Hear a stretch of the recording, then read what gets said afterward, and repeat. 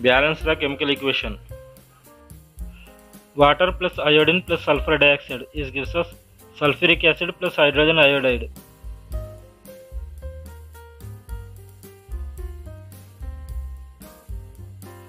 In this equation, the reactants are water, iodine and sulfur dioxide, and the products are sulfuric acid and hydrogen iodide.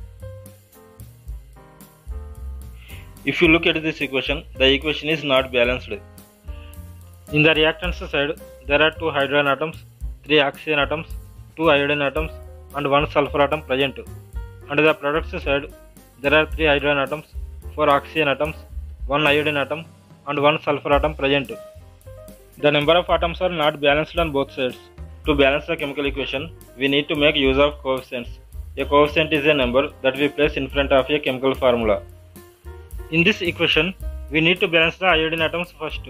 To do this, we need to put a coefficient of 2 in front of Hi.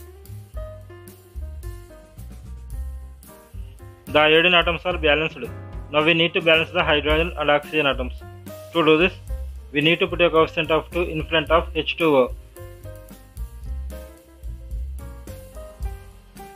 The equation is now balanced.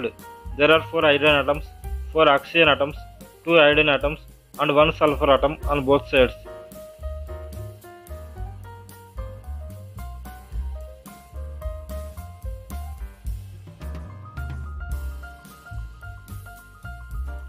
If you like this video, please subscribe my channel and press on the bell icon.